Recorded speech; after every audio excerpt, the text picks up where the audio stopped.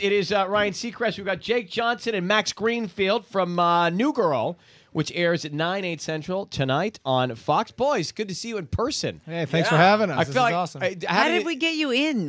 Don't you just want to say entertain? Like, just go. Because the two of them are together. They're always so funny together. Listen, we can make an arrangement where we can be here several times a week if you like. As a duo. We love that. What if we started this up as a new career, me and you? Absolutely. All right, so you clearly have good chemistry on your show. Now, did you guys know each other well or for a long time prior? We actually auditioned at the same time. Same day? Same day. They brought in a For bunch the same part? No, he was always a Schmidt. I was always a Nick. Yeah.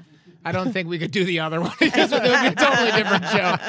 It would be so gross when I took off my shirt and I'm like, look at my six-pack. What six-pack, Tubby?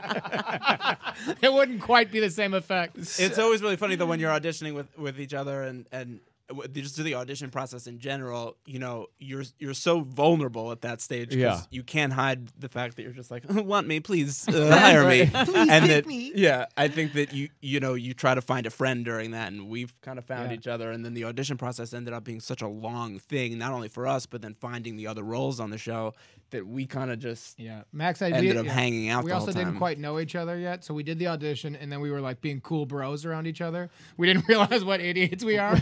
So after we gave the cool bro handshake, we're like, dude, it'd be really cool if it was you. We'll be all right on, bro. And then we got the job, and then we had to come in for all these chemistry reads with the other characters, like with Winston's character, who was coach at the time. But then we realized, we kind of at this stage, no one really knew us. We kind of look enough like each other that during this process, it's likely that one of us is going to get fired, and they'll overthink this. So we used to text each other and say, "Hey, man, what are you wearing today? I don't want to look too much like you." And then it was like a wardrobe thing every day, because there was one day where we looked very similar, and we thought, we came this into is the day that somebody's going. Someone's going home. Yeah, and we came into a read with the same color shirt, same jeans, kind of messy brown hair, and we looked over at all our executive producers and casting going like this, oh, wait a second. And we're like, no. And there's no overalls. Always different, always different. But and who found out they got the job first? I think same time. Same time. Yeah. Package deal. It was the same night. Yeah. And what a great feeling that is to know that you've got it. And then the fact that it's a hit. I mean, that's the next crazy. good thing. It's good, it's funny, and Unbelievable. it's It's so awesome. Right? Yeah, the first excited. This was the first time I booked a pilot, so hearing that was just such a rush in and of itself. And then when we got to shoot it,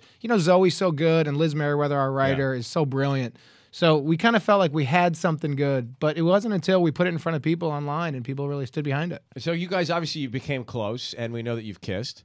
How was it kissing each other? It was all right. I think that was on the show they kissed. But. It was all right. Yeah, well, I think actually- Jake was against it at first, and I said Just go with it. yeah, just go with it. Let it happen. Let it be free in the moment. Yeah. Max improvised kissed me a bunch in the show. Yeah, I've been trying to get it because we'll do a lot of improv on the show, and I'll just go in and kiss him sometime. And they're like, "Please stop that! It's inappropriate." And I say, "I think it works," but they usually don't put it in. And then finally, they put it into the show after about the 7th time we had done it. All jokes aside, my character, I've been very fortunate. I've kissed a lot of attractive ladies in the show. Yes, that's But true. I've been the best person that you've ever kissed. That's on not what screen. I was going to say. What I was going to I jumped it. I'm sorry. you did jump it. What I was going to say is I have been kissed the most by Max in 2 seasons than any girl I've ever dated. And that's honestly just a fact of life. At first, the reactions from you were really aggressive, where you'd push my face away or you'd hit me. Yes, because And you were then- improvising it. But now when it happens, and a lot of times it's in the script, he just kind of goes with it and it's accepted that this is now part of the show. Yeah, thank you. Finally, yeah, is right. finally. Just the thought of the whiskers touching.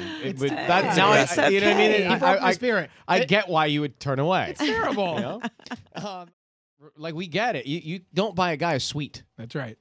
Well, I think there's actually 2 sides of that, because I think half guys think there's nothing wrong with that. You can buy your buddy a cookie, and then there's another kind of man who says, absolutely not. No. That it's a sweet gesture, but you should never buy another man a sweet, delicious Nothing. cookie. Like a